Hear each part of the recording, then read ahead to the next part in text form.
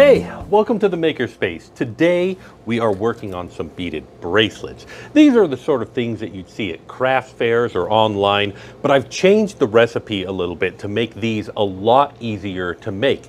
Now, if you enjoy the process of making these bracelets, then you can use the skills that you learn to make the fancier ones using these smaller beads. But we'll talk about how I've changed the recipe as we work on it. So let's jump into this project right now, okay?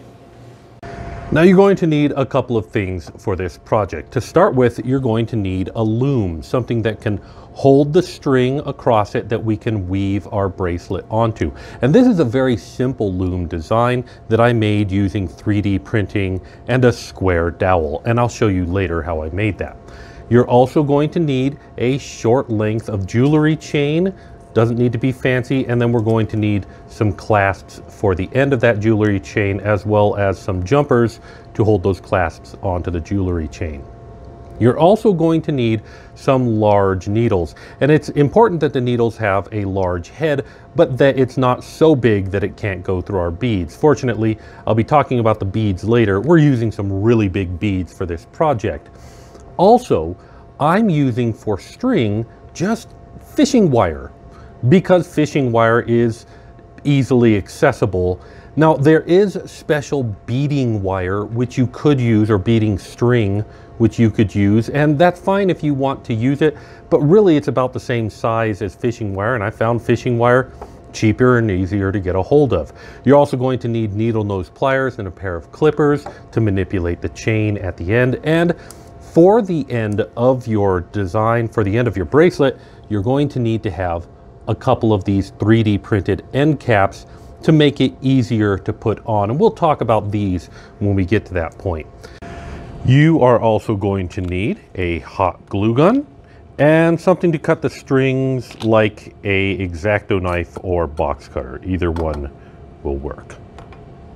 Lastly, we're going to need a bunch of perler beads. Now, perler beads are much bigger than regular beading beads, but they're the secret to making this project quick and easy. Because they're so big, they're easy to use, they're easy to manipulate, and this project will be done a lot faster than if we were doing the smaller, fancier ones. And you might say, but don't the smaller ones look better? Well, sure, but if you do this project with perler beads, then you will have a lot of skills that can transfer to using the smaller beads if you want to do that. And if not, if you look at this and go, well, that was fun, I don't ever want to do it again, you did it with perler beads. They're cheap and they're fast to use, and you had a good experience. So that's why I'm recommending perler beads for these beginner bracelets. Now, this loom, if you don't have one, you can make your own using 3D printing like I did. Let me show you a little bit about that. So if you need to make the loom, you're going to start with the 3D printed parts and a stick. Now, in the original, the stick was round, but I modified my ends for the square stick that I have. You are also going to need 2 small screws and 2 to 6 small nails. Now, I'm not going to be specific about the nails or the screw sizes, because I just got mine by fishing in my extra screw and nail bucket that used to be a bucket of nuts. And if you don't have one of these, where you've just been collecting screws from various projects over a long time, go ask your grandpa. I guarantee he has almost that exact same one. You're also going to need some tools. I have this 3-ounce hammer, 4-ounce hammer. I got this from Home Depot. They have those Saturday projects, and those hammers are great for it. You're going to need a screwdriver. And then I also use a pair of needle nose pliers to hold the nail to save my fingers. So let's put this together. We're going to start by putting the stick in both ends, and then we're going to need to nail down the ends. And like I said, I use the needle nose pliers to hold the nail in place while I hammer it, so that if I slip, I am not hitting my fingers. So here we go.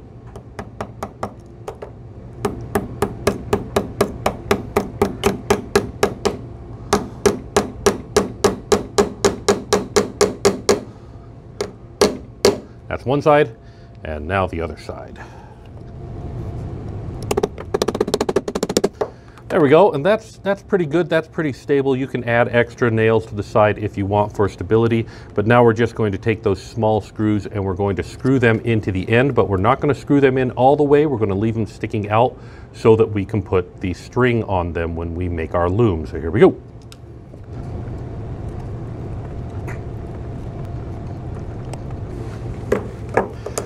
And that's it. This bracelet loom is ready to make some bracelets on. So with our loom all done, we're going to take that and put it aside for now, because the next thing that you need is a pattern to work off of. You need to kind of plan ahead what you're going to do. You don't just want to freehand this. So I've created a couple of different patterns that you can use, and I found that it's best to have an odd width on these and then only about 30 across. So they are either 7 or some of them are 5 across by 30. So 5 width or 7 width.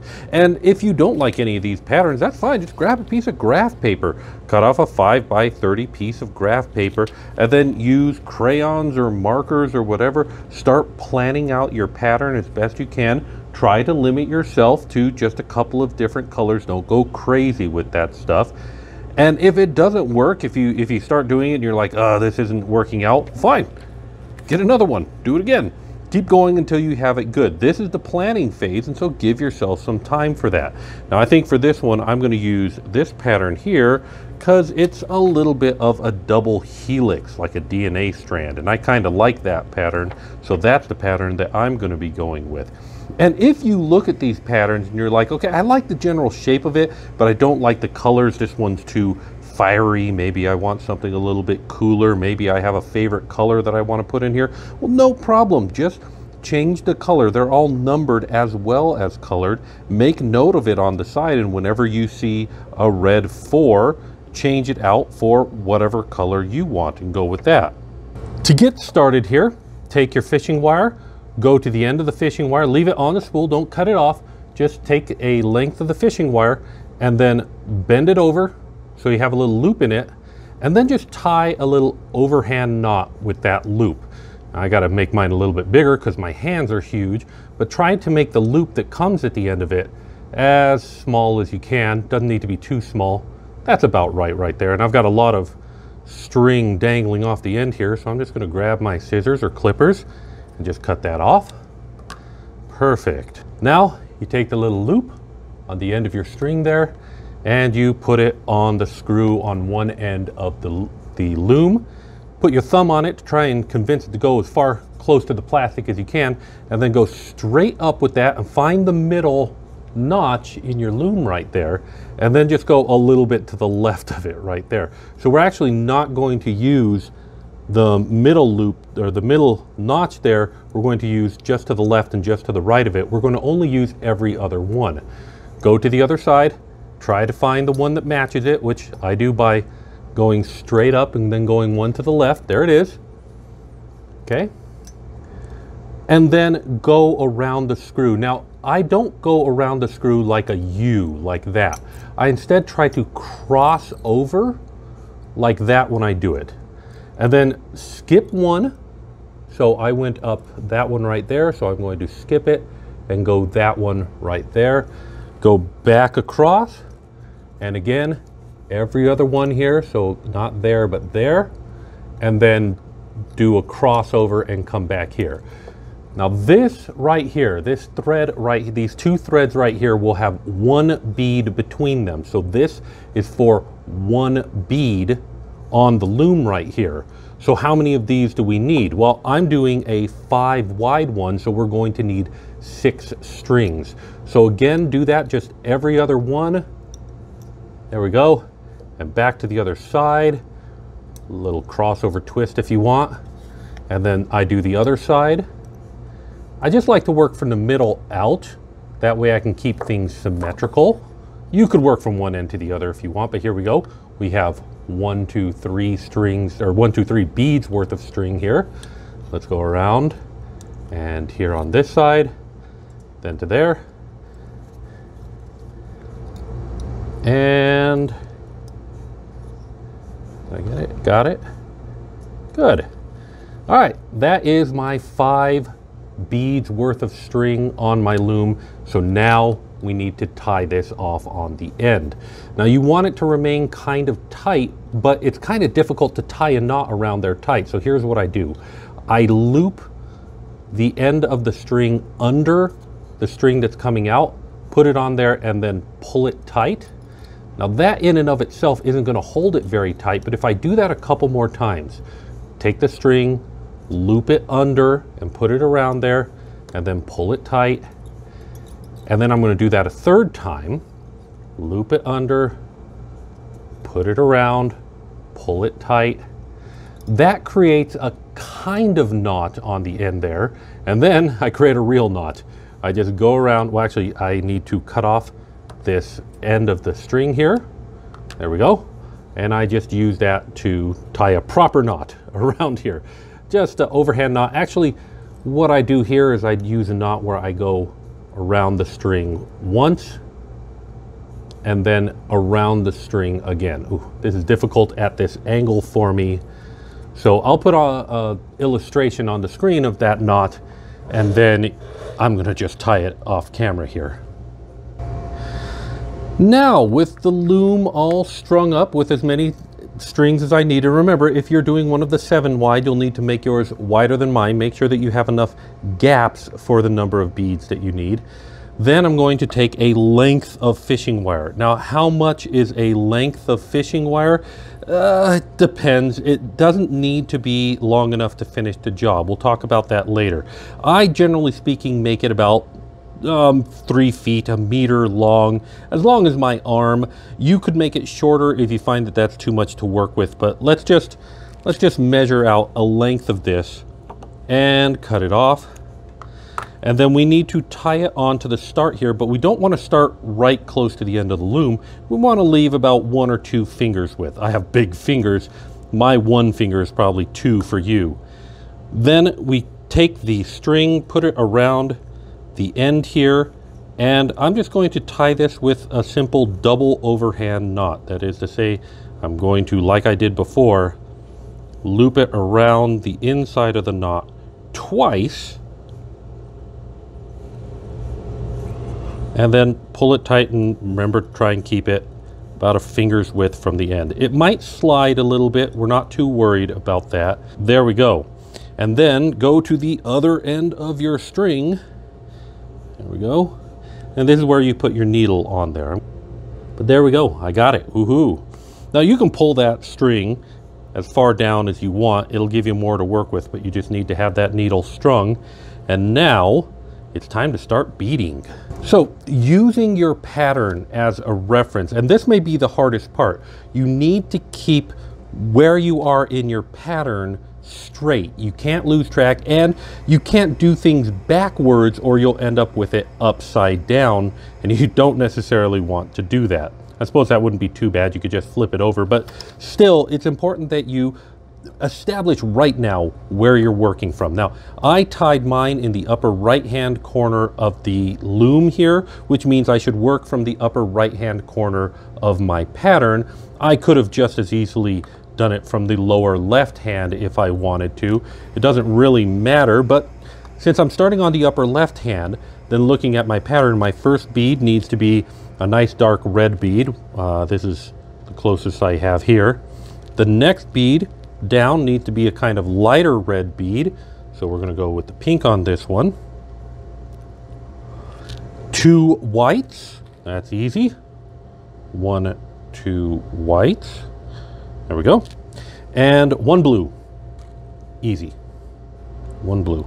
There's the pattern. Bring it to the end of the string, and then once it hits the loom.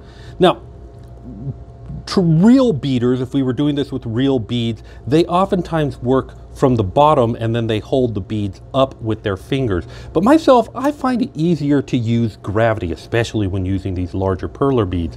So I just let it lay across the top there, but I make sure that 1 bead falls between each of the strings on the loom. Then once it's laid across there, you use your needle, you kind of press down on them with your thumb, or up if you're using the traditional method, and you have to go underneath all of these strings through the beads as you go. So make sure that you don't accidentally lift up and go above any of the strings. It's important that that move right there go under all of the loom strings. Then you pull it tight and it just kind of makes a little loop on the end of the string here. My string is caught around the loom a little bit. There we go. Pull it tight. And it might even pull the loom just a little bit closed here, but that's all right. Okay. And there's our first line.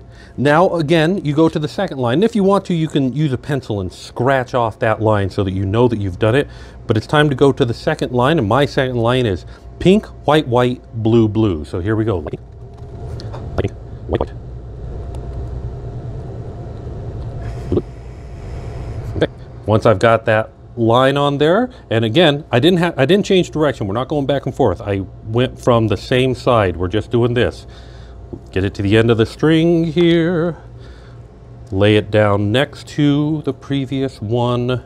Make sure all the beads sit between the strings of the loom here, and then once again press down on it with your thumb and go underneath the loom strings through the bottom of the beads. Pull it tight, and there you go. There's 2 lines done. Now I'm going to keep following the pattern until I'm just about out of string, and I'll see you at that point. So here we go.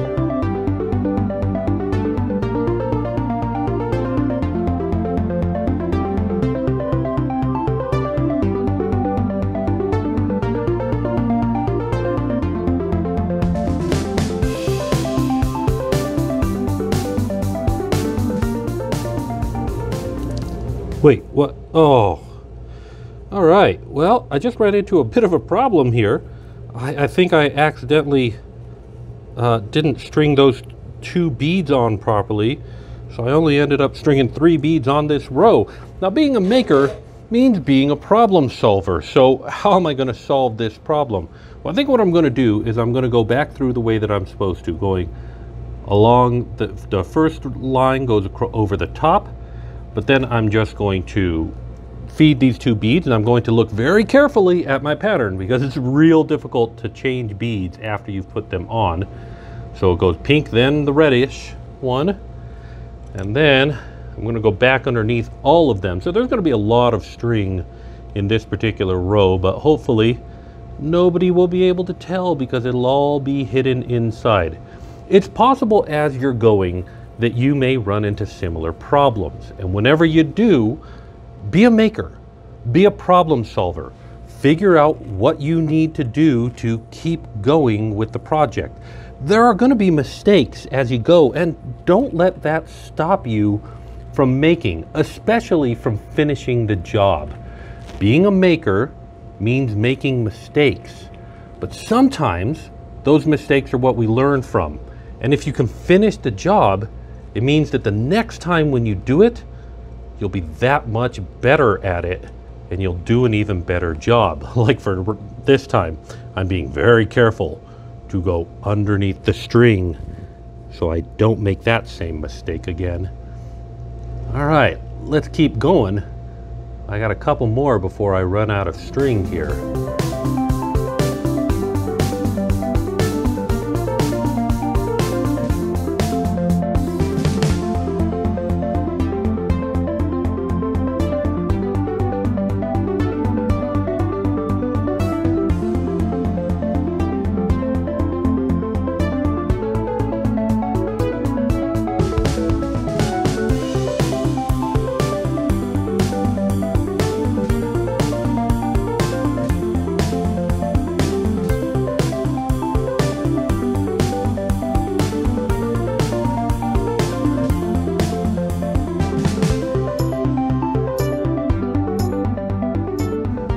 Well, this string is starting to get a little bit short. I could probably do 1 or 2 more rows, but honestly, I'm getting a lot further than I thought I was going to with this length of string. But if you are running out of string and you need to add some more on here, now in traditional methods, they have these fancy, like, okay, go in here and go out here and go down here and around, these fancy little, like, not knots, but they serve the purpose of knots by taking the end of the string and tying it in there, and then they do a fancy way to put it all back.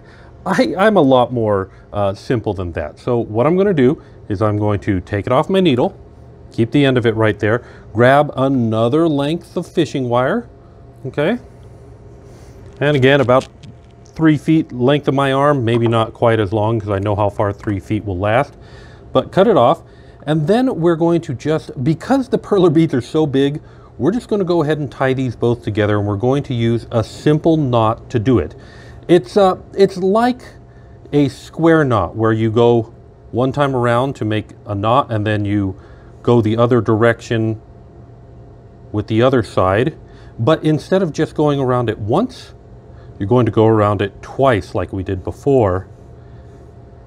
And this creates, you know, kind of fishing wire knot. I'm going to take these long ends and I'm going to cut them off.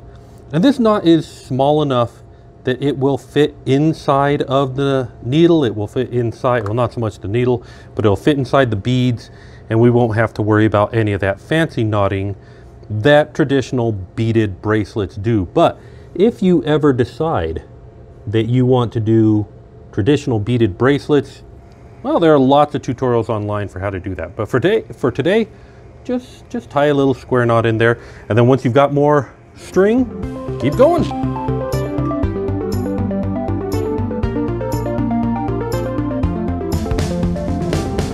You know, I really do enjoy this kind of sort of repetitive, meditative action. You just kind of get into a groove, you get into a pattern. You don't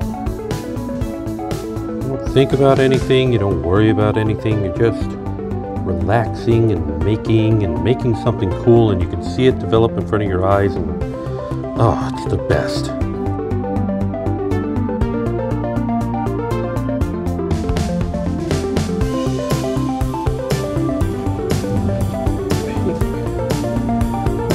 Wasn't too bad, that was lots of fun. Alright, string it on there.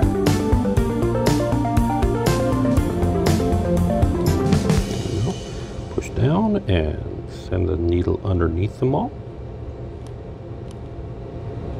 Pull it tight. And there we go.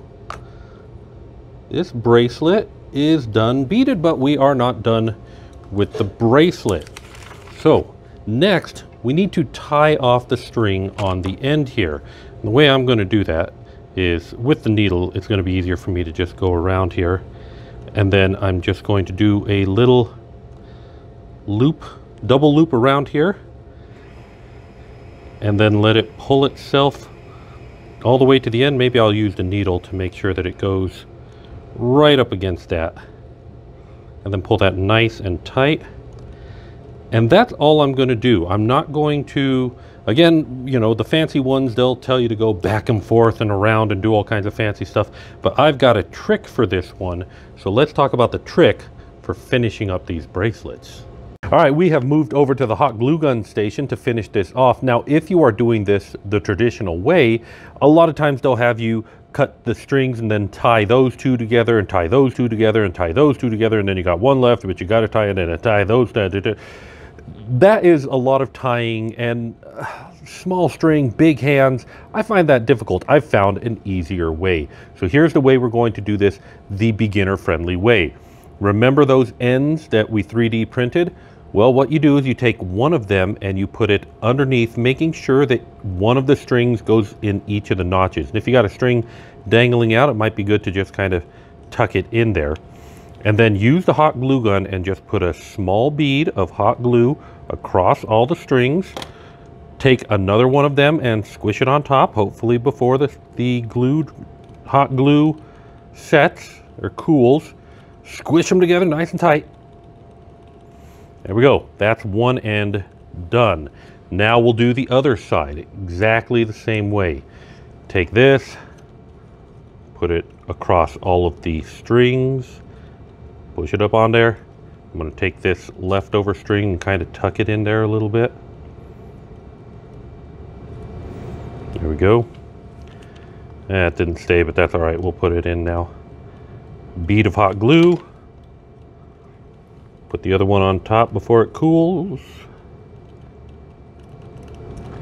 And squish it down.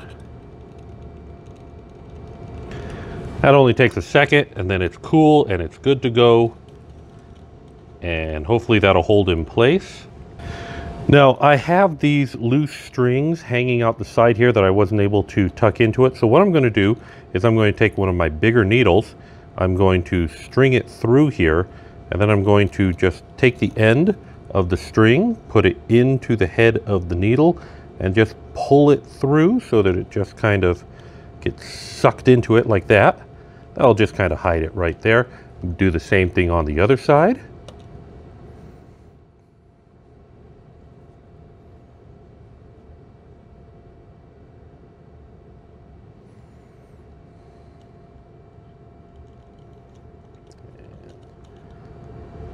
This one I may have to cut off a little bit, but that's all right.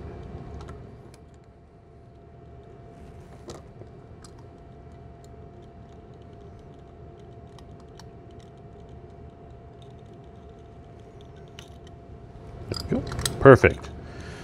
All right, now that that's done, what we want to do is we want to cut off these strings as close to this as possible. That's what the box cutter is good for. You could potentially just cut these strings off of the loom and then cut them separately, however you want to do that. But just give that a nice tight little pop off, get all of those strings cut off, and you should have a nice clean bracelet. So I'll just finish that off now.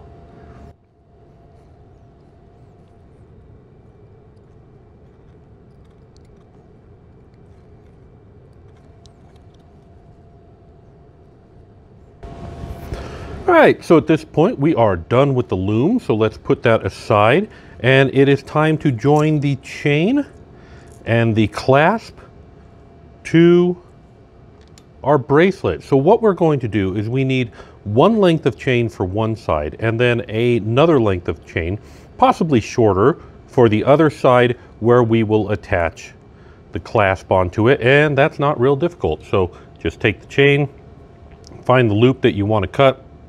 I'm not going to be super precise about this, just say right about there, and keep in mind this is going to fly, so there we go.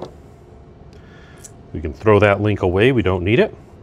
Now we need to have one of these jump rings attached on here, and so what you do is you look at the jump ring and you try to find where it has, there it is, the cut in it. Use the needle nose pliers to bend it sideways, okay? Put the chain in one half, just link it on in there, and then link that into the bracelet. Oh, there we go. Link that into the bracelet with the chain around it, and use the needle nose pliers to bend it back into place. Try to line that up as best you can. There we go. Easy. So now we've got our chain on one side, and just do basically the same thing on the other side.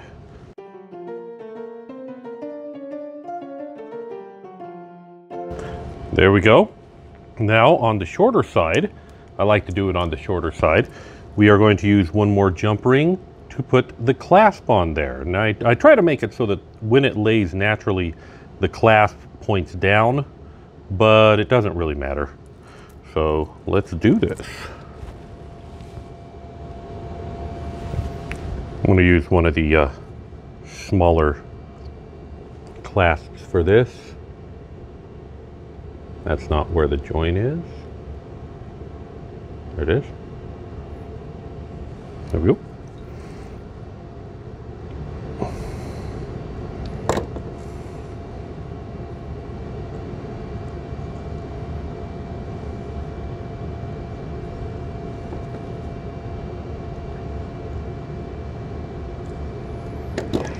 And there we go. Now, in order to put the bracelet on, all you have to do is put it around your wrist and then put the clasp on the furthest chain. Oh, it looks like I may have to shorten my chain a little bit for my wrist. because I just need to be able to clasp it on there. I'll just clasp it on the smallest one that I can here. And that's it. I think it turned out really good. What do you think? This is totally a bracelet that I would be happy to give to friends and family. But what do you think? Are you going to try it out? Of course, if you come to visit me at the St. George Library Makerspace, we have this equipment all here for you to try out yourself. But if you don't and you need to make it yourself, you can go into the description to get all the 3D print files that you need and the instructions for making this yourself. If you do try it out, do let me know about it. Come check us out on our Instagram and share us pictures of your builds. But either way, I want to thank you very much for watching, and I look forward to seeing you at the Makerspace. Bye.